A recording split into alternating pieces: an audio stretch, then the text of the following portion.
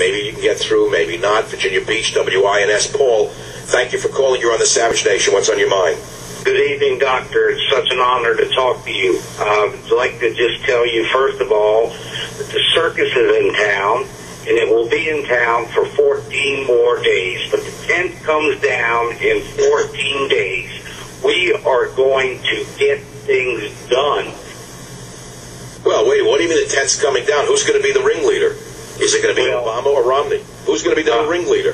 The tent that is in Washington now will be coming down. I am Romney 100%. And what I would like... Let's be clear. My personal belief is that if the election were held today, Romney would win. Every poll, even the middle of the road, even the leftist polls are predicting that.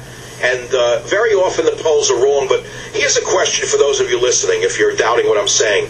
Have you ever been polled? I've never met a conservative who has ever been polled. I've never been polled. I've been in radio since 1994. I never had a pollster call me about an election. I don't know anyone who has. Secondly, conservatives generally hang up on people who call them in the middle of the night because they think that they're, basically, criminals trying to see if they're home. So they don't answer posters. But Democrats apparently have nothing to do. They've all received the government check, the government cheese. They've gotten the food stamps. They have nothing to do. They don't even have cable television, so they're dying to have a pollster call them. So they do answer the polls, and they're top-loaded towards the Democrat Party, no question about that.